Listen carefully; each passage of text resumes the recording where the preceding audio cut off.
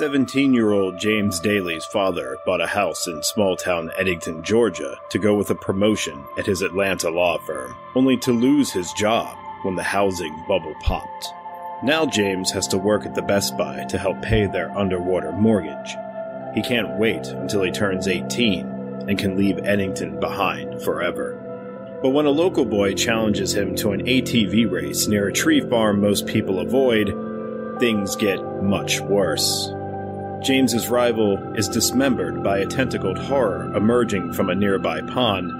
The monstrosity has been worshipped by a murderous coven since before the Civil War, and its devotees don't take kindly to their secrets being threatened. Now with the aid of a local girl he doesn't liking, and a renegade cult member, James must fight to avoid ending up bound to a picnic table and offered to a monster.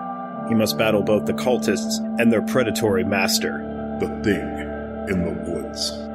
Fantasy and horror writer James R. Tuck advises keeping the lights on when reading because it is a scary one. Popdose.com columnist Daniel Sudds describes it as adolescent Southern Gothic by way of Clive Barker.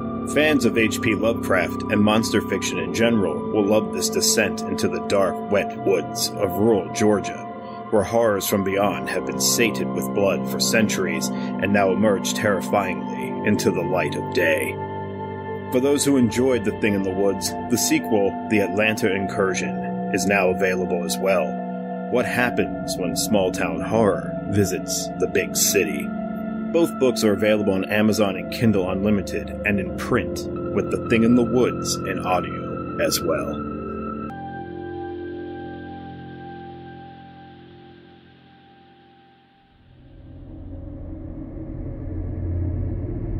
That is not dead which can eternal lie, and with strange eons a podcast shall rise. H.P. Lovecraft, Weird Tales, Ramsey Campbell, Cthulhu, Laird Barron, Silent Hill, Brian Lumley, Dagon. There's something sinister out there in the cosmos, and the tendrils run deep throughout the universe. Only one woman dares to traverse the web. Mary SanGiovanni, who once again is up to cosmic shenanigans.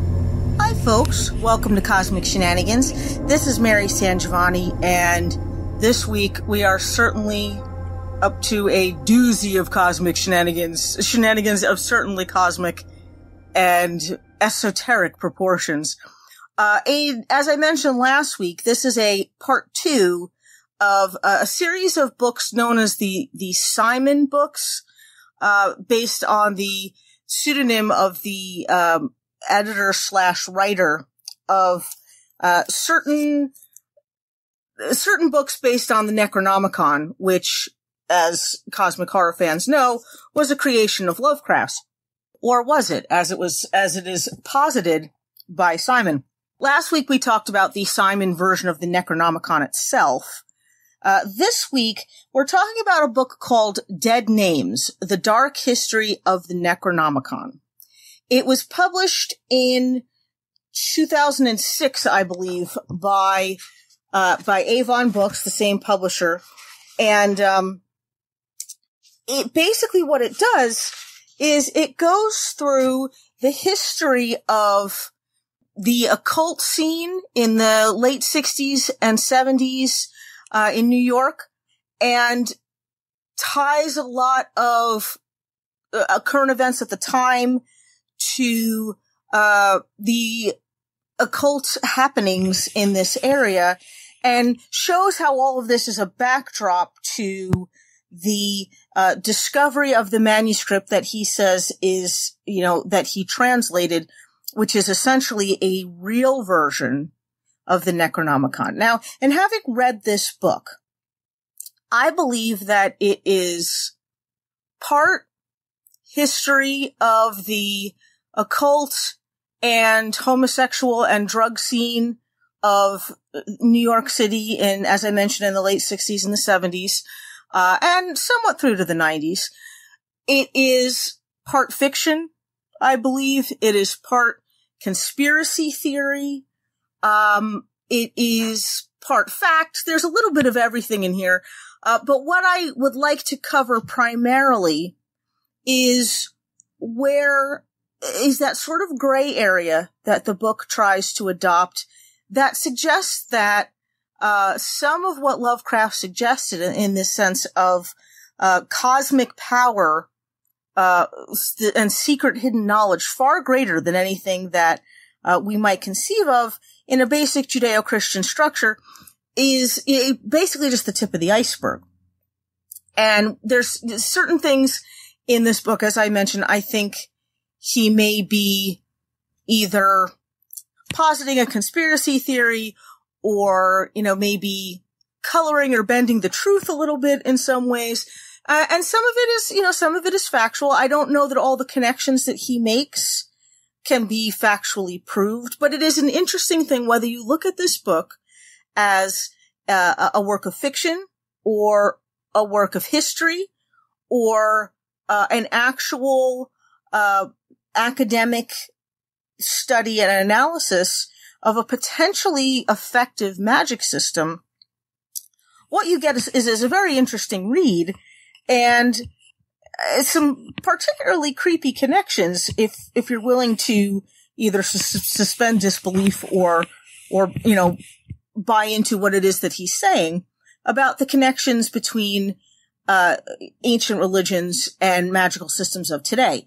Other works that have looked at the Simon books, this book and the Necronomicon in particular, have often found criticism. They have found lengthy historical inaccuracies, factual inaccuracies, etc., which Simon does his best to correct or to prove his own side of in Dead Names. He basically, the part one of the book is that he looks at the history, how he came into contact with this manuscript. And again, the manuscript in question, he claims is an actual real version of the Necronomicon that was written 600 or 700 years ago, in Greek by an unnamed Arab who at the time claimed to have been witness to certain supernatural events that led him on this journey of discovery of ancient magics.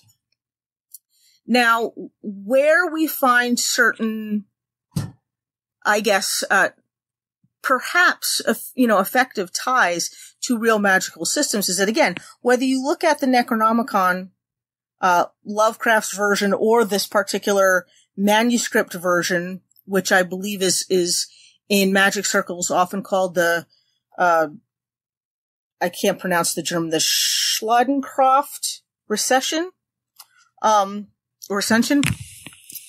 If you look at it as an imperfect, but potentially adaptable series of ancient Sumerian religious and magical and mythical information, a lot of people who claim to have developed magical systems which work have claimed that this is a good basis, that this is a good foundation, and that it is perhaps one of the purer and more traditional foundations because it's basically looking at magic as it was more or less developed in the cradle of life, in the cradle of civilization, in Sumer and then in Akkadian and Babylonian influence after that, right up to the Greek and Arab areas.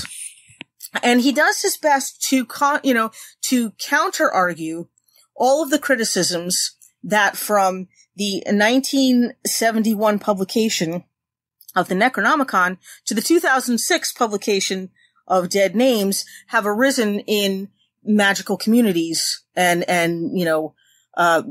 these types of secret societies that have created some type of doubt as to the veracity or effectiveness of the Necronomicon. Now, it's difficult for me to say, having read not out loud, but having read many of the rituals and incantations and invocations and summoning spells and also banishing and exorcism spells in the Necronomicon, I can see as sort of an interesting viewpoint, which it would be interesting to know how much Lovecraft had access to this source material for this. For example, we look at Lovecraft's idea that the entities in his pantheon were largely indifferent, if not outright hostile and violent. And the Sumerian magical systems, according to Simon in this book, were largely based on the idea that the gods were far away and had essentially forgotten about us, and that perhaps lesser gods, that were still in realms accessible by people on Earth, that they did have perhaps more of a stake in what happened on the planet, but were not necessarily benevolent or malevolent either way, although there were two clearly distinct sides battling for control. Control of us, control of the planet, control of the resources, mostly control of the power. And that's what we see. I mean, there's certainly a lot of parallels between Lovecraft's fictional development of a pantheon of monstrous gods and the Sumerian mythology that surrounds a lot of their own deities, that there are places which the more malevolent gods could be found that were deep in the ocean or deep in outer space, that were in the farthest away places, these abysses, for lack of a better way to say it, that contained this sort of immense power and the entities that controlled it. And what I find interesting, again, is whether we look at dead names as a sort of historical perspective or a work of fiction or a work of conspiracy theories, of which there are many, and they are kind of fascinatingly connected in this book, or if you look at it as a cosmic horror work, then what we see emerging is, even if you're willing to just entertain the possibility, then what we're seeing in correlating all these events, as Lovecraft would say, is a picture of perhaps the most powerful or effective magic system that exists in the real world today is based on entities of cosmic and possibly horrific proportions. And some of this, I mean, as crazy as it may sound, some of this is supported by conspiracy theories outside of realms or communities regarding magic. Ancient Aliens talks about pretty much the same thing. If you look at ancient Sumerian and even ancient Egyptian, if you look at their mythology and their sense of origin stories, you see this idea that it's possible that some of us, or all of us, are descended from people from the stars. Now, if we look at a lot of science articles today, what we're seeing is more and more science and more, physics and theoretical types of sciences pointing to the idea that there may be other dimensions. So whether we're, from beyond the stars, or whether that beyond the stars means more something like from another dimension, we're starting to see the emergence of the possibility of other realms that are beyond whatever, what we had immediately and for many years conceived of as a human race. And what we're seeing is that these beings who would have been both somehow far more closely in tune with this, and yet also, somehow maybe more far away from the science and technology that could have proved it, we see these ancient races that are offering the same theory, that there are beings from other realms, other dimensions, deep space, deep seas, deep types of seas, types of oceans, and that these are entities of immense power that if you can get them to remember you, and if you can get them not to kill you outright for offending them in one way or another, that they can help you manipulate creation itself and reality and time and space, which is kind of, a fundamental principle of a lot of ceremonial magic. The way Simon describes this book, this manuscript that he came across, he says, quote, "It spoke of another world, not just the heaven and hell of the grimoires and of my own religion, but of a world more ancient than either of these, a world between night and day, between the visible and the unseen. It was asymmetrical, out of whack and out of context, something other," end quote. And I think that's kind of what we're looking at here in terms of the cosmic horror, the real life possible cosmic horror connection to these academic treatises, I guess, on grimoires. Whether you believe in magic or not, there does seem to be a connection when you correlate all of these events. Now, whether or not Lovecraft tapped into something spiritually or psychologically that he was unaware of, which is a theory that has been put forth by certain people who believe that the magic systems developed in the Necronomicon, the amazing, coincidentally similar names to ancient deities that he gave his own pantheon of creatures that he created. These things, whether it's that, whether it was coincidence, or whether he really did have access to more, esoteric texts and secret texts than we thought he did.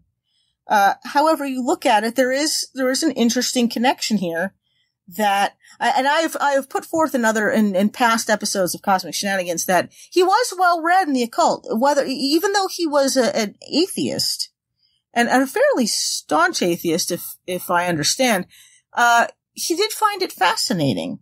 My understanding, though, was that he based a lot of the witchcraft, the craft itself, on what he had read in the 1920s based on European witchcraft systems, which that source material in and of itself was not quite 100% accurate either. But it's possible that he had access to a broader range of texts on ancient magical systems and ritual and ceremonial magic and mythologies of ancient cultures. I mean, he was a, voracious reader, and it may be that consciously or subconsciously a lot of this information found its way into the creation of myth. I mean, this is what we do as writers. This is how it works. We connect. We connect to, the zeitgeist. We connect to the source of inspiration, wherever it comes from. We find ways of looking at the world and making sense of the world and the worlds beyond worlds. And that's what we do. So, I mean, it's possible that he had perhaps more access directly or indirectly than that was previously thought. Now I'm going to pause here so that we can have a word from our sponsor this week. Thank you very much to our sponsor, and I will be back in a second.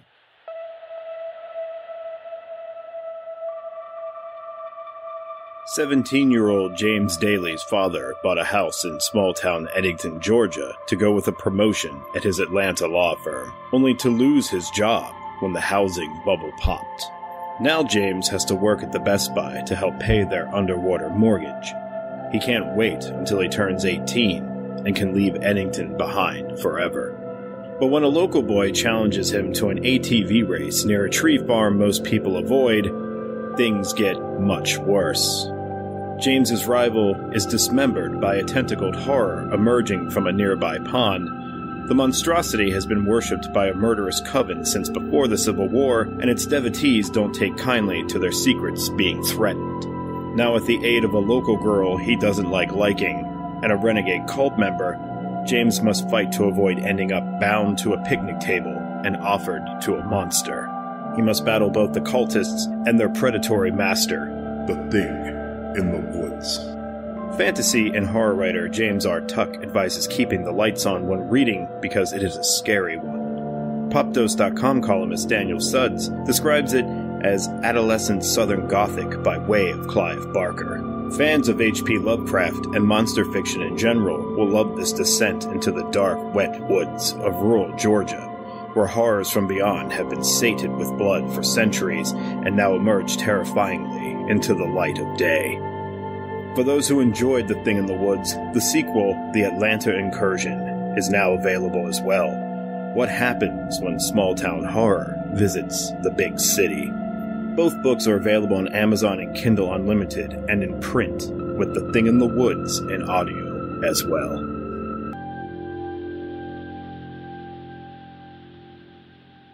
Okay, so basically, we were talking about the possible real-life cosmic horror connections that this book espouses, and then suggests it suggests a number of connections, which may or may not have any kind of factual legitimacy, but are interesting to think about. As I mentioned, I'm not so sure that the publication of this Necronomicon manuscript, whether real or not, had anything to do with, for example, David Berkowitz going on a killing spree, or the deaths, the suicides, the murders of various and sundry people. Now, if these people were perhaps connected to the occult in a time where an occult and magical renaissance was happening in America, and that they perhaps took it to an extreme or read something the wrong way, that's possible. However, what I find most interesting about this book is Simon's fervent belief, at least as far as he gives us in this book, that there really is a connection to mystical forces perhaps beyond our own universe or our own dimension. He mentions that, even other scientists have, quote, gone on to ponder whether the Sumerians were descended from space people, since their own epic seemed to point to an astral origin as well as an ocean origin, end quote. And if you look at it, that's kind of what Lovecraft determined his deities to be located. They were either in deep space or somewhere deep in the ocean. If you look at ancient Sumerian mythology, it looks like they believe their gods came from deep space or deep oceans that surrounded the known universe. Which to me, I think, if you look at it as a deep ocean or an abyss of some type that surrounds the universe, that to me is another dimension, So we're looking at ancient gods that people once genuinely believed existed from other worlds and other dimensions. And there's other interesting quotes in this book too. For example, he has in part 2 of this book, he goes into more of the history of magical systems and mythology in the, Mesopotamian area and how it develops and how it probably contributed to the writing of this manuscript that he calls the Necronomicon. There are grimoires that suggest that they're evidence of the origins of the human race as well as of the race of jinn. This was in a section where he was talking about the prevalence of jinn or genies in Arabic mythology, how it is a common misconception that in the Judeo-Christian religion, it's believed that demons are fallen angels, that they are angels that refused to obey certain directives from God, namely to bow to us or to take care of us in some way as the special people of God. It is often a misconception, I think, that the jinn were I guess the Islamic equivalent of that. It's not exactly accurate. The jinn in that mythology were another race of beings made before us, but much more powerful. They could be invisible or visible. They could travel instantly. They had a whole host of supernatural powers, but they functioned like people. They could live and die. They ate, they drank, they mated with each other. They were very powerful entities, both good and bad.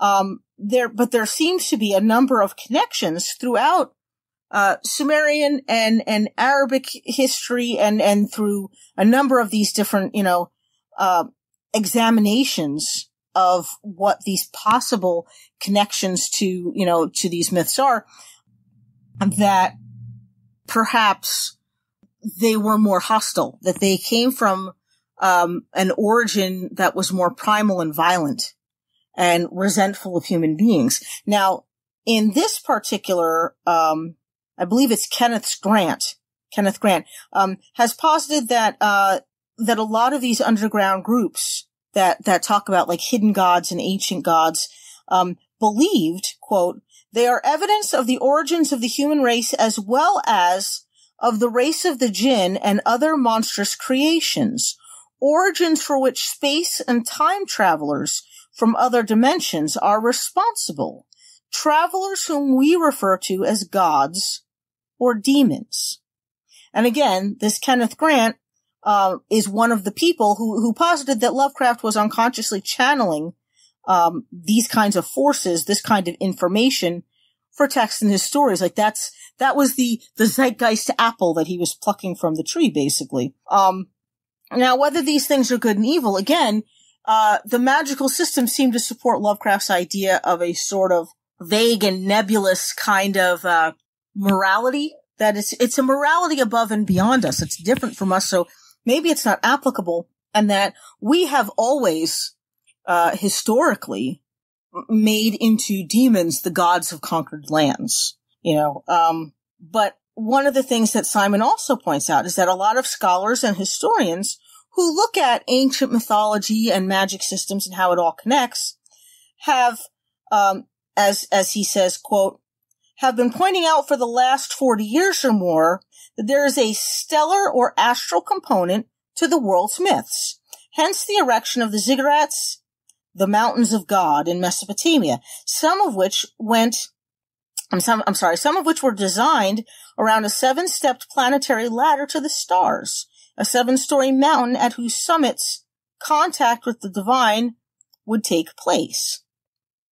And that's kind of what we have this sort of neat idea that, and it's true. I mean, if you look at ancient Egyptian pyramids, if you look at, as he mentioned, the ziggurats or the Mayan and Aztec temples all across the world, Native Americans, ancient, Greek and Roman writings, and in the Mesopotamian area, all of these places, Iraq, Iran, they all have some reference in their ancient texts and their ancient belief systems, which reference people from the stars. And when I say from the stars, I'm thinking, even in more cosmic terms, since ancient people translated their experiences in the only terms they knew how, from the stars makes sense. It would be the one place that is not human at all, and that is filled with endless possibility. But to me, from the stars could just as easily be translated from other dimensions, from other planets, other galaxies, and other universes, other realms outside of our own. And it is often said in mythology all over the world that anything godlike is had an origin from beyond the stars or another dimension. Basically, the passage, I think, from the Simon book that sort of sums up, maybe perhaps the best, his understanding of the connections between these otherworldly beings and magic systems and the development of magic systems from ancient times right up through the 60s, the 70s, and even now, is this particular passage. He says, quote, "In fact, many of the ancient legends may be poetic reconstructions of actual events that took place before written history, events that occurred in space and on Earth many millennia ago.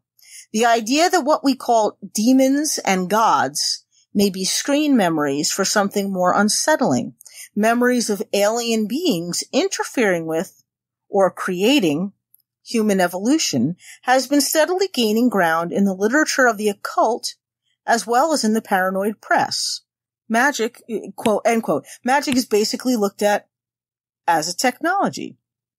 And I think that that's kind of the cosmic horror connection here, the real world cosmic horror connection here, is that real occult systems, real magical systems that find efficacy and usefulness in the rites and rituals of the Simon version of the Necronomicon, as well as Aleister Crowley's writings and Jack Parsons and even Anton LaVey, all of these magical systems, all of the systems that look at and try to look at in its purest and most historically authentic form the rites and rituals of magic of ancient cultures.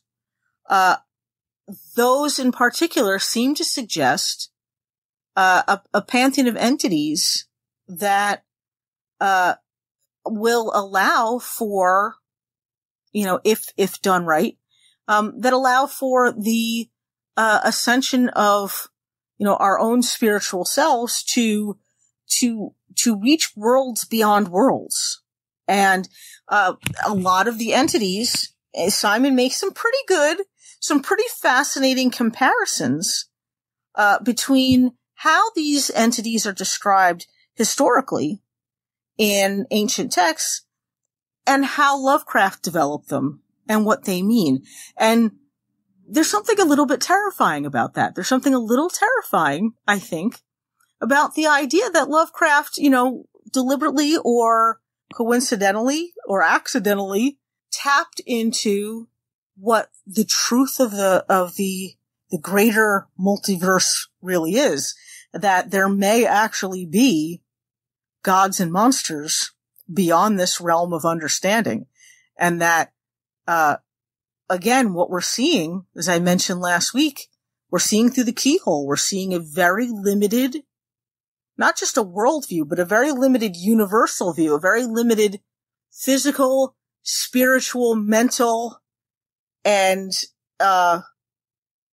ultimate viewpoint of the universe or multiverse that we actually exist in.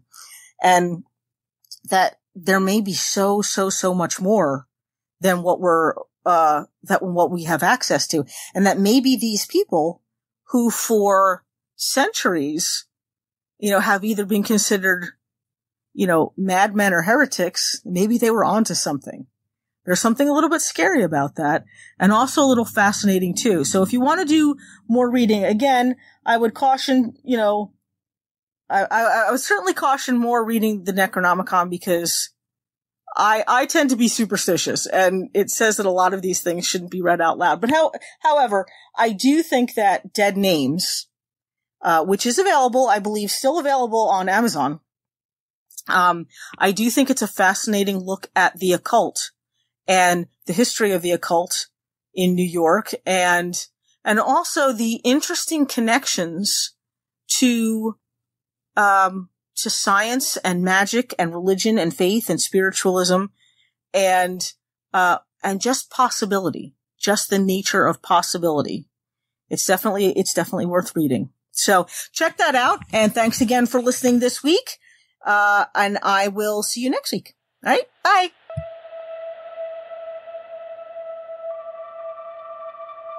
"17-year-old James Daly's father bought a house in small-town Eddington, Georgia, to go with a promotion at his Atlanta law firm, only to lose his job when the housing bubble popped. Now James has to work at the Best Buy to help pay their underwater mortgage. He can't wait until he turns 18 and can leave Eddington behind forever. But when a local boy challenges him to an ATV race near a tree farm most people avoid, things get much worse. James's rival is dismembered by a tentacled horror emerging from a nearby pond. The monstrosity has been worshipped by a murderous coven since before the Civil War, and its devotees don't take kindly to their secrets being threatened.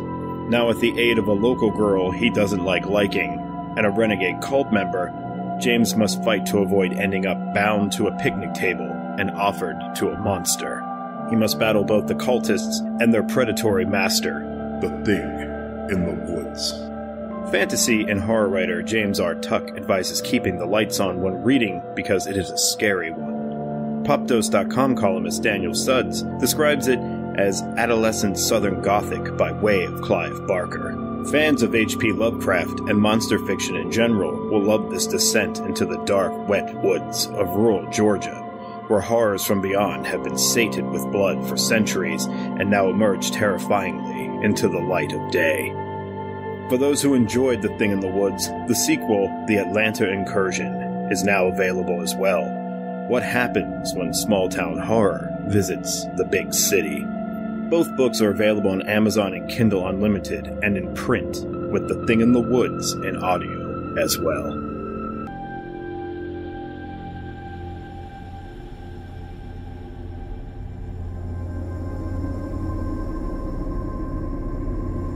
Cosmic Shenanigans. You can listen to this episode and all previous episodes for free on Spotify, Apple Podcasts, Stitcher, YouTube, Google Play Music, and wherever else podcasts are available. Cosmic Shenanigans is written and produced by Mary SanGiovanni. Our theme music is by Xander Harris. Our engineer is Matt Wilderson. Check out his books on Amazon.com.